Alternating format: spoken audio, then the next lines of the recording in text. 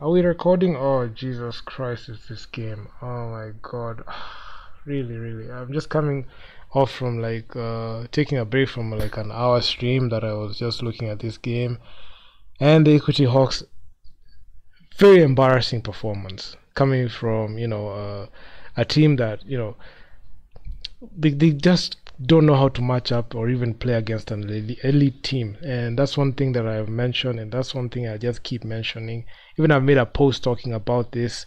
They lost against Interclub. I know there was a lot of people coming after me after they won that game yesterday. I was like, yeah, we won this game. There was a lot of chapping there. They're saying, oh, why aren't you posting now? Look at this. Look at this result right now. Those people who were defending this team yesterday when they won, where are they now?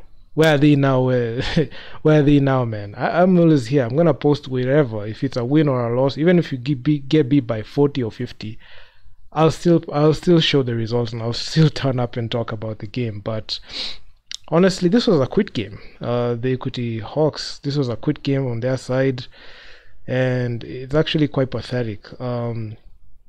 My God, even if I even talked about this even when I was doing the live stream, looking at even like the live stats as they progressed, and right now you can even see like it's just pathetic. Of shooting from the three is something that we can't do.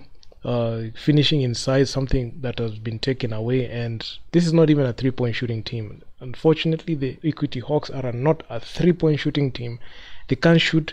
They cannot even have a player that is reliable to hit that shot, because my God, if you open the box score, you're gonna be very surprised to see the type of percentages that some players in the roster are shooting. And funny enough, these are players who play for the national team. Very embarrassing that these are the players that Team Kenya goes to for 3x3 and 5x5. My God, this is the production that they produce here. It's pathetic. There was only one lead change in this game. It happened in the first quarter, as you can see on the screen. It only happened here, midway in the first. After that, it has just been a regression. It was just a regression. I just saw the REG team just pull away, and they were just scoring in bunches, and they did not even lift their foot off the gas, and they just kept scoring and scoring. At that point in the fourth quarter, somewhat they felt pity for the Equity Hawks. They would have even gone to 100, but they felt pity for the Equity Hawks and decided to have an easy game. Because if you look at this plateau right here, there was a point in the fourth quarter where the Equity Hawks could not hit nothing, couldn't hit anything. They couldn't even buy a bucket to save their lives. And even it tells you, even the other key stats just tell you everything that you need to know. I saw the coach in a previous interview saying they want to limit turnovers. Well, they did limit turnovers, but there was nothing that it yielded nothing, especially in matching up against an elite team. And the funny thing that I see is, why is it that they're not even checking? Did they even look at the Interclub versus REG game yesterday and saw how competitive it was?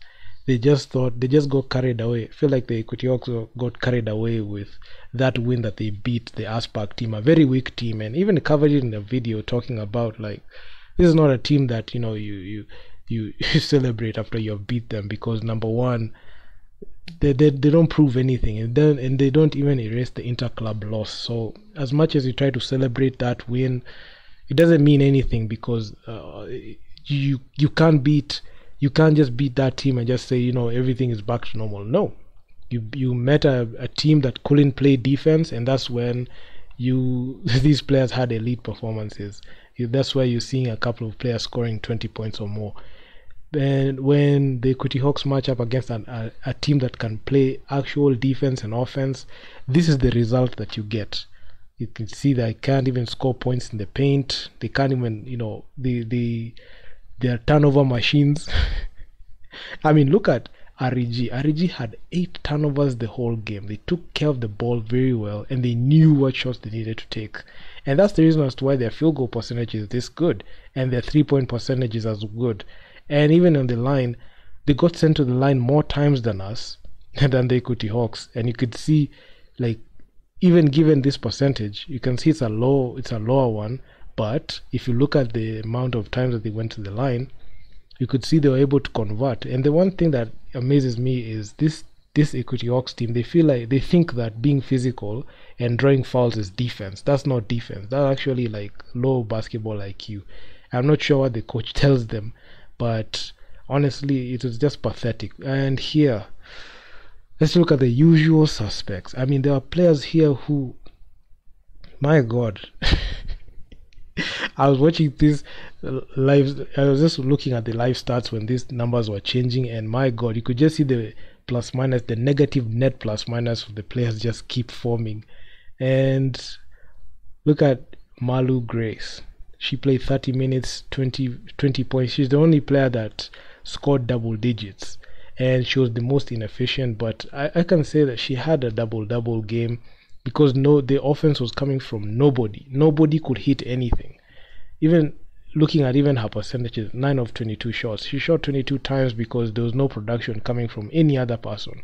Look at Betty, 22 minutes played, 8 points, 3 of 10 shooting, 1 of 2 from 2-point field goals, 2 of 8. This was the funny start, man. Like 2 of 8. She was just throwing. She was like, she was just. It was just Brick City for her. And also Brick City was Melissa Otieno. I mean, that was sad. Like, she only hit 1 3 and 1 field goal, and it's only 5 points coming from a game that she had 21 points. You can see these are players that can't play against an elite team. These are players that have shown that they can't beat elite offense or defense. When they match up against a team that can actually play offense and defense and they're guarded heavily, this is the result that you get. You get players that can't score anything. She shot 1 of 11 from the field. and also 2 from the line. So, I mean, it's sad, man. Like, I just look at this. It's not even funny anymore. Like, you can see Betty. She had 7 rebounds, 1 assist, 5 turnovers. Actually, she led she led the team in 5 turnovers. And Mary Lisa, she led the team in personal fouls. She played 11 minutes and did absolutely nothing. She was just a turnover machine. 3 turnovers, 5 personal fouls, 1 assist. In the previous game that they won by a lot of points, she only scored 1 point, so I don't even know where her value is on the team. Debbie played 27 minutes. She could not hit anything. She was all she was all over the place. She couldn't hit anything at all. 4 rebounds, 3 assists, 2 turnovers. Like, nothing, man. Like, but we'll take the 4 rebounds and 3 assists any day. But her production, scoring wise, given like the heavy minutes that she was playing, well, I must say, really hurt the team. And knowing for a fact that she can't hit the 3 consistently. Okay, we have people who can hit the 3, but not consistently. You hitting 2 of 8 is not consistent. You hitting 1 of 10 is not consistent, or 2 of 8. You've got Judith, 2 of 8 from deep, 1 of 4 from 2-point field goals. I mean, 3 of 12, man. 2 of 6. You have players, Christina Kinyi, 0 for 8. She couldn't do nothing. 18 minutes play. You're getting players who are playing heavy minutes and have 0 production against an elite defense, and a team that has both elite defense and offense, and this is the type of production you're providing. No wonder they are losing. Like, there's nothing that they can do right now to like even save anything. So honestly, I mean, this is a team that is down bad. I mean, they're just down bad. I don't think that they can recover from this. I don't think that they have what it takes to be able to like even. They said that they wanted a podium finish. I don't think they can get a podium finish with this performance against an elite team. Okay, let's say for example they don't meet, by God's grace, they don't meet Interclub or REG. What will you do when they meet A Sporting?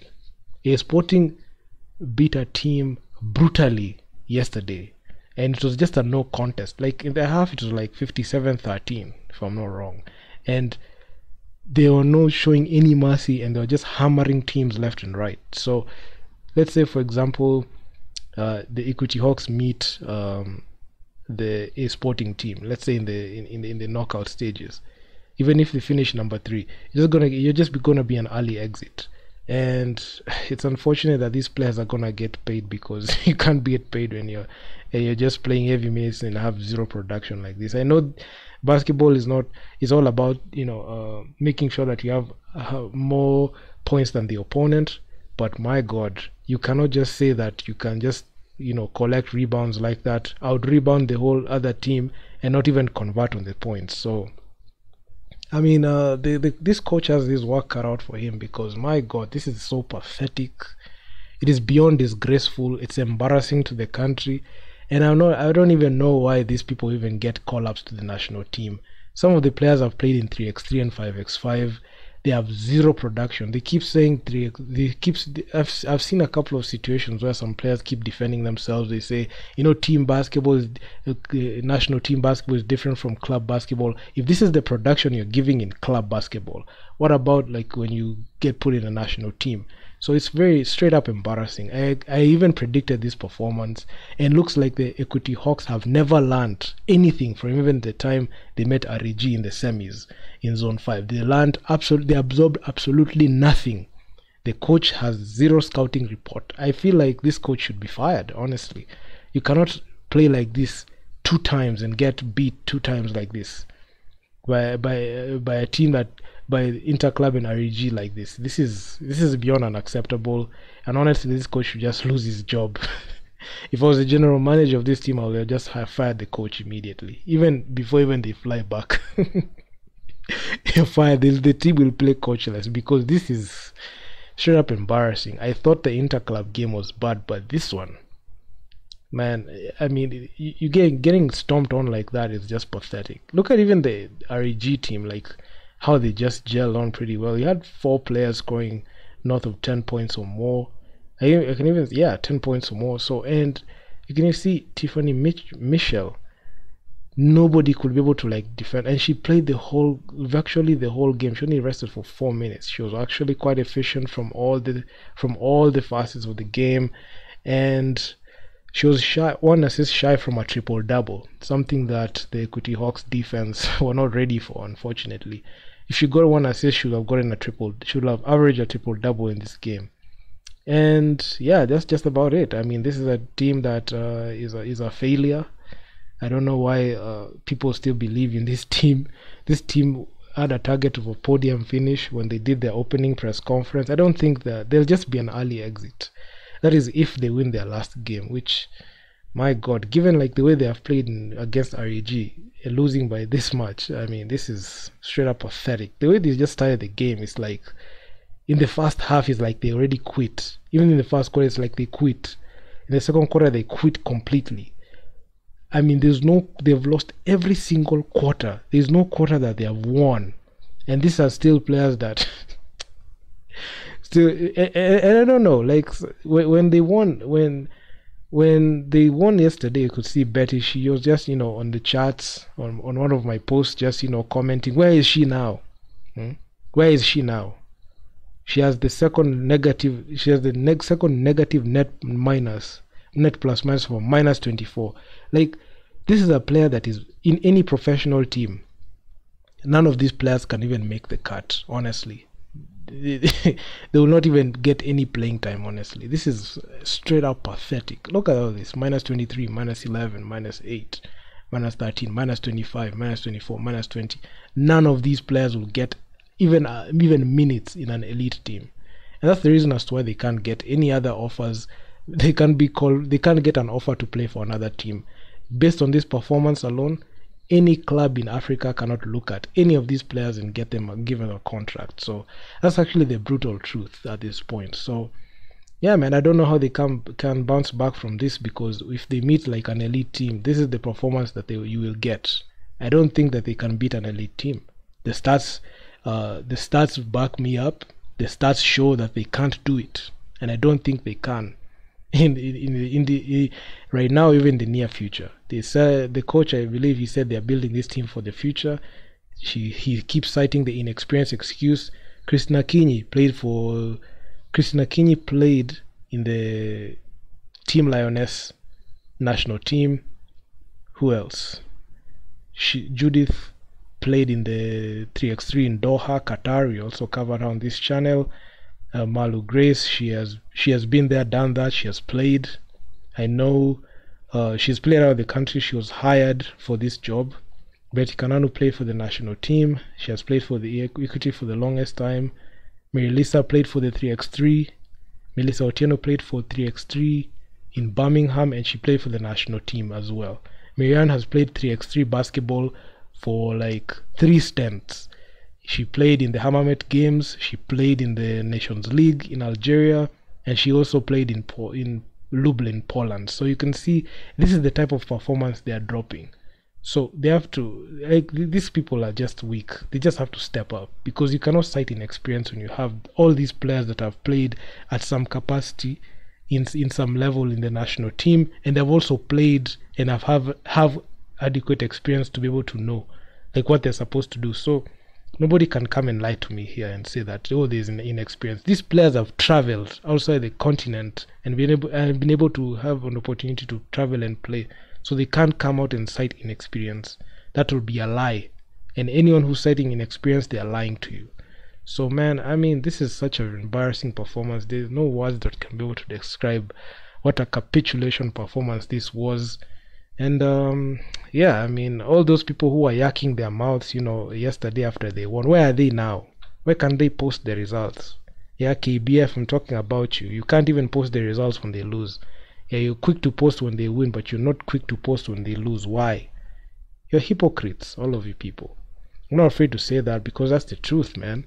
Where are you when they lose? You're only there when they win. Yeah, you guys come at me a lot when you say that, oh, where is he now? He's not even posting when he lose. My God, I'm going to keep posting regardless whether we win or lose. I will keep posting, and I'll keep telling you people what the flaws that you have. Even looking at the game, honestly, REG felt pity. They would have easily hit 100, but they just said, you know what, I don't want to embarrass you further. We come from East Africa, where the thing is, it will be much more embarrassing. And this one should be I can use this one as a way to tell these other teams that get beat by Equity, don't ever feel bad you being blown out by Equity here in KBF, right? Because they will meet their match here and they'll lose the same way that you lost. So don't feel bad. Yeah, they watangara na nyinyi uko KBF, lakini ile time wanapatana na team zingine ziko moto zinawalima. So hakuna skill hapo. The KBF is very weak. It has enabled these people to be complacent, and they think that they'll always win every single time. And there's a reason as to why they got swept by the ZTEC Sparks. There's a reason as to why they finished third in Zone 5, and there's a reason as to why they're losing against Interclub and REG in this manner. So, and also REG beat them in the semi. So it is what it is, man. So I mean, these people are crap, trash. I mean, even trash is an understatement. They're beneath trash, man. So yeah, I mean, man, I'm out. I'm not gonna say anything else, because there's nothing more to add.